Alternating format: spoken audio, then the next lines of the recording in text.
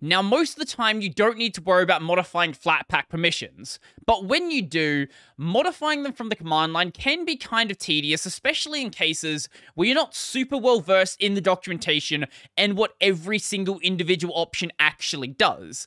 But luckily, there is an easier way, and that way is by using Flatseal. And Flatseal is basically just a graphical Flatpak permission manager. Now, Flatseal itself is actually available as a Flatpak, so you can actually go and modify its permissions inside of itself. Now, one thing to keep in mind is when you actually modify any of these permissions, is the permissions won't actually take effect on the application until you go and relaunch the application.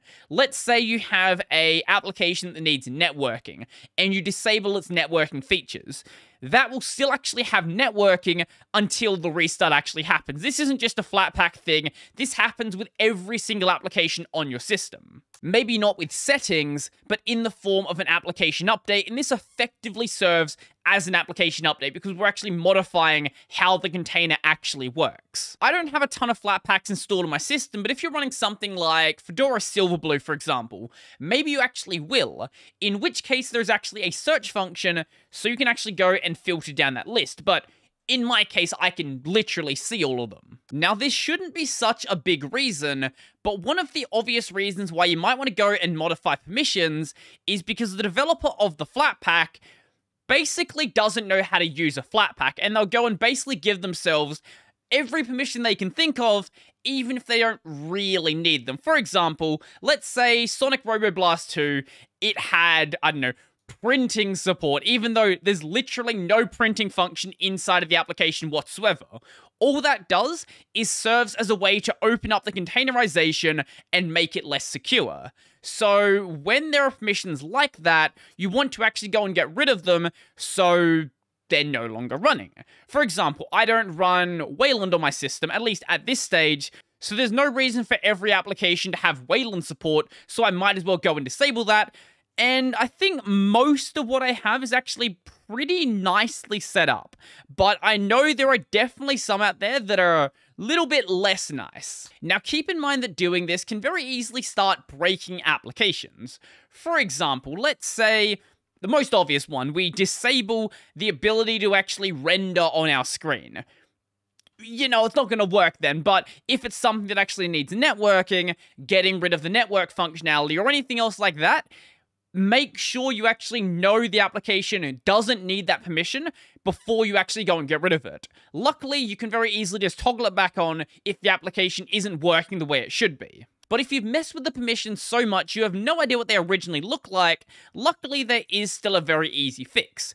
Clicking on the reset button. This will set it back to the way the developer set it themselves, and then you can go from there.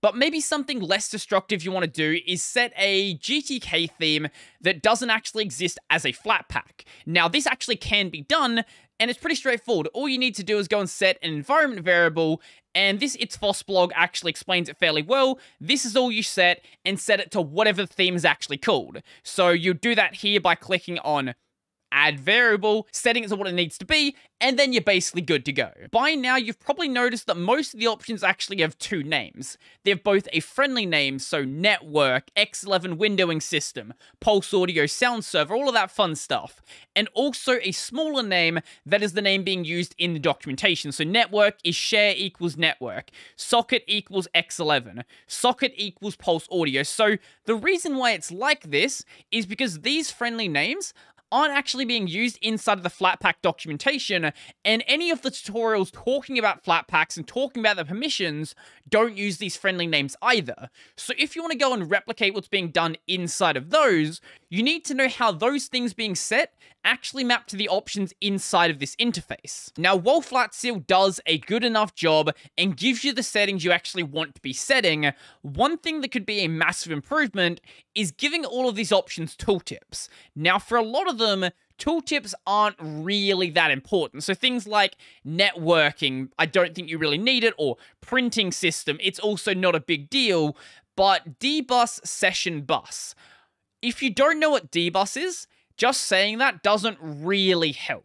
Having a brief tooltip explaining what's actually being enabled here, what dbus actually does, actually would be really, really useful. And I believe in the Flatpak documentation, those tooltips basically already exist. So you'd basically take those descriptions of the settings and then just add them into this application, and it would pretty much just do the job. Maybe you'd have to modify it a bit, but for the most part, it would be a big improvement. Now, there actually is a documentation button here, but it doesn't seem to do anything. This is just a blank screen. If I try to search for anything, like let's say IPC, nothing shows up. I don't know if I've done some weird thing during my installation, if there is a permission missing, or if for whatever reason it just doesn't function altogether. Luckily though, the documentation does exist online, so you can still find it there. There is one thing I really wish this did. While it is great to use this GUI, sometimes you may not want to actually do that. And arender actually understands this fairly well. So arender is a graphical way to basically do the same things that xrender does.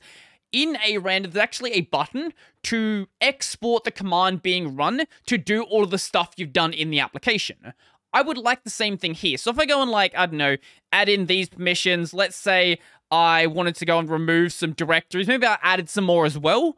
There's no way to actually export that command out, so I could actually go and set it automatically, let's say on someone else's system, or maybe I wanted to go and post that online or something like that. So if you want to try this out for yourself, there is a Flatpak available earlier, as I mentioned, but because the source code is also available on GitHub, there is an AUR package if you really, for whatever reason, want to use that, but considering that you're using Flatpaks, you probably also like Flatpaks, so there's probably no reason to actually do that, but I guess if you don't want Flatseal to actually show up inside of the list of Flatpaks you have available, you can compile it from source if you really want to.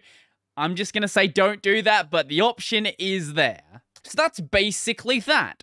I will leave a link to the Flatpak documentation in the description down below, as well as that ItsFoss article I showed just before. So if you want to go and mess around with your Flatpak permissions, both those will really help out. So let me know your thoughts in the comment section down below. Is this something you would actually go and use, or do you like to go and set your permissions through the command line because that's how you do everything else? I would love to know. So if you like this video, I'm going to go and like the video. If you really like the video and you want to go and become one of these amazing people over here, go check out my Patreon subscribers and Barrow Pay link in the description down below. I've got a podcast called Tech Over Tea, available basically anywhere. I've got a gaming channel called Brodie Robertson Plays, and I almost went into my old outro there, so that's going to be it for me, so I'm out.